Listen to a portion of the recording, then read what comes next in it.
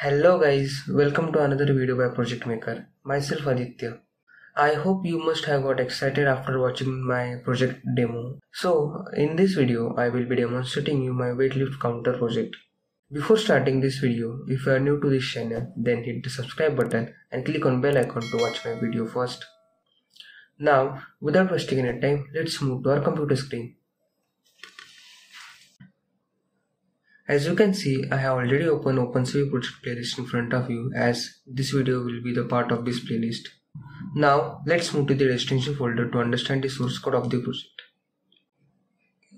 This is our destination folder, and here are some folders and files. As you can see, the first folder, which is of PyCache file, which is responsible for loading and running the program fast second time. This is a virtual environment that I have created for this project. This is the main app file. This is pretend model that I have used for this project, and these are the landmarks file, which has a list of landmarks in it, nothing else. And this is a requirements.txt file. Now let's open this folder in VS Code. So as you can see, the folder is open in VS Code, and the source code is about only 140 lines, as you can see. Let's move ahead. Before exploring the code, let's check the requirements for this project. So the requirements for this project are opencv, which is must, pandas for numpy array processing, MediaPipe for detecting our landmarks, scikit-learn to perform processing, tkinter for user interface, pillow to process image, pickle to load our model, custom tkinter to make GUI more beautiful. So these are all basic requirements to run this project, and I have used Python 3.7.7 version to run this project. Now let's move to our main program, which is this. So first is importing tkinter SDK, importing custom tkinter SDK. So this tkinter is used for enhancing user interface, because tkinter user interfaces are becoming old now. After that, the next is pandas, numpy and pickle.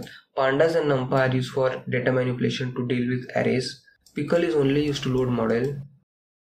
Then after that, MediaPipe, which is backbone of our project, which is responsible for detecting the pose.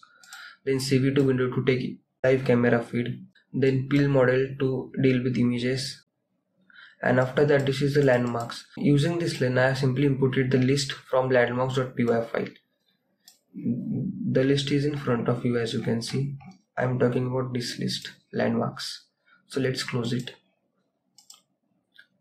After that, the code is of creating a simple tkinter window of size 480 into 700 pixels, the title of tkinter window, and adding customized appearance to dark, so which makes our user interface more beautiful. Then this is a simple code to create labels, and after that, this is the code to display variable contents like the probability of pose, up down information, and the number of repetitions that we did. After that, the next is counter function, which is responsible for resetting the counter of repetition variable to 0 when clicked. Then this is a simple code to display reset button in the screen. I hope now the code is visible to you. Then this is a simple code written to show the camera feed on tkinter window. After that, the main task begins from here. This draw util functions provides utility functions for drawing landmarks and connections on image, so that dots and lines that you see on my body, they are drawn using this drawing utility method of MediaPipe. After that, this pose method contains the poses of humans that we are interested to detect. Then after that, setting the minimum tracking confidence and minimum detection confidence to 0.5 and 0.5, which is 50%. Then the next line is of loading the pretend model in our program and storing it in model variable, as you can see. After that, the starting the camera and initializing some variables. Then the main function starts. So in the main function, the first step is used to importing the local variables in this function using keyword global, as you can see. Then taking a frame from opencv window.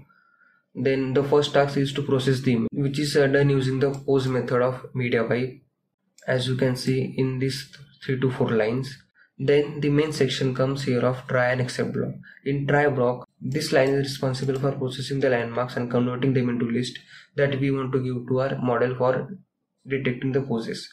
After that, the poses of landmarks are flattened into a row and converted into data frame from prediction using this line, which is pt.dataframe, taking the row and columns equal to landmarks that are stored in this landmarks.py file. After that, the probability function comes in picture, which is responsible for calculating the probability of the pose, which is done using these two lines, as you can see. Then after that, if and else part of block comes into picture, which is responsible for updating the stage data from up to down and down to up. And once current stage becomes up, then the counter is incremented by 1, as you can see. Then try block closes here and the except block comes, and I have written nothing in this except block.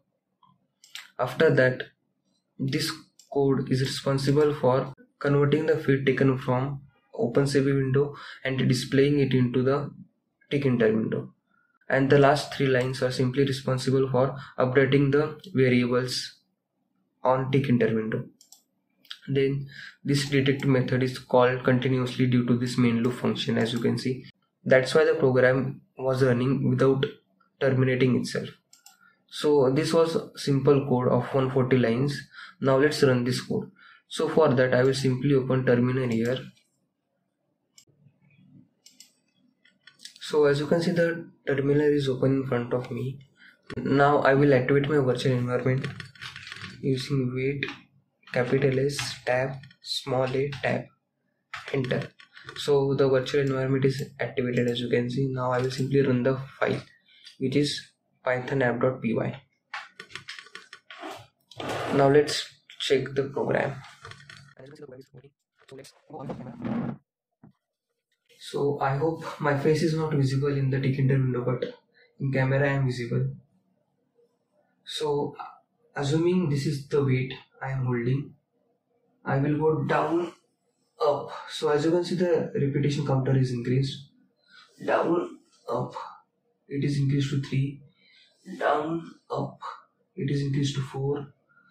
Down up, it is increased to 5, as you can see. Now let's try this reset button, and as you can see, the reps has become 0. Now let's try once again. Assuming this is weight in my hand. Down up, down up, down up, down up, down up. So this was the basic project that I have created. Using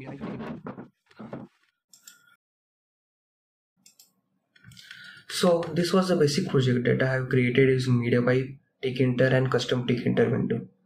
I am planning to host this project on Streamlit, so you can all use this project daily to be physically fit by at least trying 20 pull-ups. So that's all for today's video. If you like this video, then don't forget to share it with your family and friends. And if you face any queries while running this project, you can simply message me on Instagram or in comment section below. Here comes the end of this video. Thanks for watching this video.